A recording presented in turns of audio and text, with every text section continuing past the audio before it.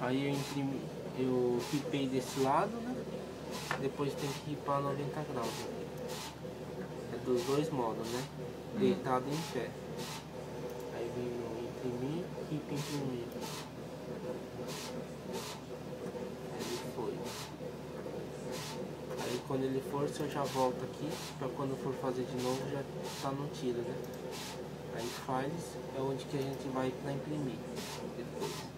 Aí vai estar lá no último, os dois modos, né?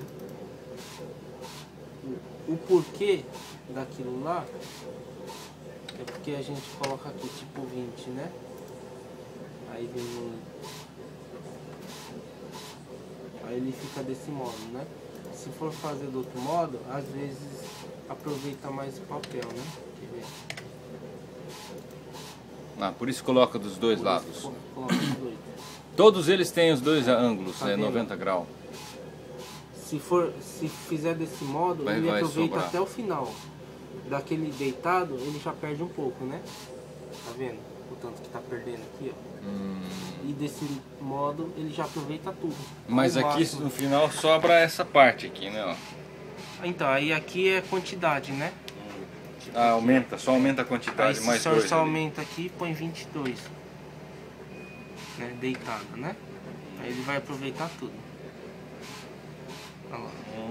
Aí ele tá aproveitando até o final mesmo, né? Ah, então só volta lá certo, e completa o que tá faltando que tá naquele faltando, espaço que ficou faltando. É. Que nem desse modo ele já tá perdendo, tá vendo? Aí não aproveita todo o papel, né? Aí você só vem aqui, cancela esse, 0, Ah, enter, você tem que zerar. É, põe 0, enter e deixa montar.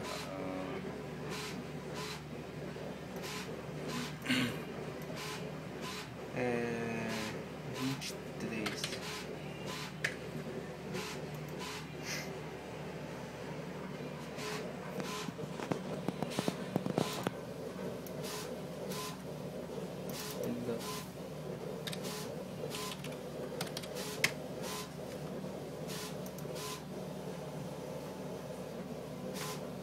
Tá tudo certinho, né? Só que aqui só pode imprimir no máximo 1,2 m. 1 metro. 1 metro? É, no máximo. Se E colocar como é que muito, você sabe que é 1 metro ali? Onde dá a medida? Aí, ó. Que dá 1 metro aí? 1,2 m cada um. Ah, aí que é o... Tem que ser no máximo até aqui. Porque senão, se imprimir tudo isso, ele vai no chão. Pega no chão, olha lá. Aí enrosca a tinta, borra, né? Aí é bom imprimir no máximo 1 metro. Certo. Oi. A gente falou que vai bater massa amanhã. Você precisa de mineirinha ou Texas? É bom fazer, não é? Deixar feito. Aí eu tô deixando o que tava, né? Pra poder imprimir isso aqui. Aí você vem aqui no base point. Enter.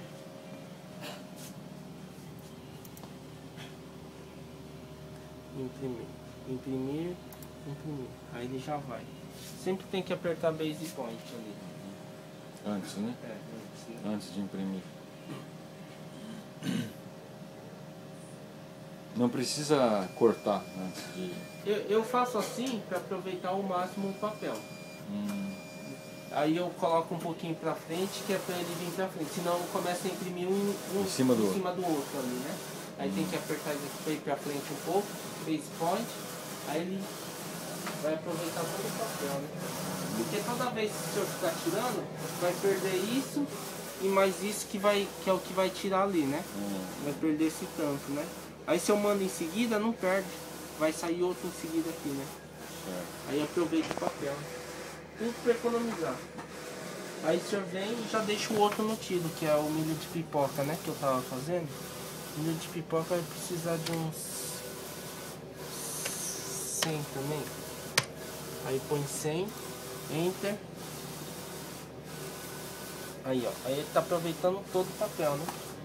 Aí 100, ó, vai ficar muito grande, né? E como é que você faz para tirar? Você tem que diminuir. Aí o senhor tem que voltar lá, fechar. Vai tentando aí. 90. Põe 90. Mais ou menos, né? Aí dá 2, 4, metro. menos 6, dá 1,1 m no pote.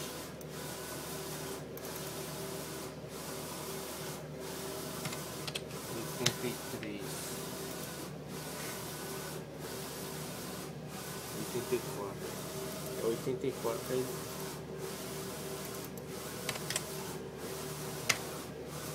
Ele vai ficar completo. Toda vez que você quer mudar o número, você tem que zerar primeiro e chamar de novo. Fechar aqui. Fechar onde? Fechar aqui. Fechar Aqui onde? é onde já vai imprimir, né? Aí em vez de o senhor fizer fazer isso, fechar. aí fecha aqui só e vem aqui. Aí coloca a quantidade, né? Ah, você tem que 84, fechar antes. é. Então, né? Aí vem aqui e já fica no tiro ali, né? Só isso. Aí quando acabar, aí o senhor aperta aqui pra ir pra frente, quando acabar, né? E base point pra ir um pouquinho pra frente, né? Porque aqui a gente tá aproveitando todo o papel. Certo.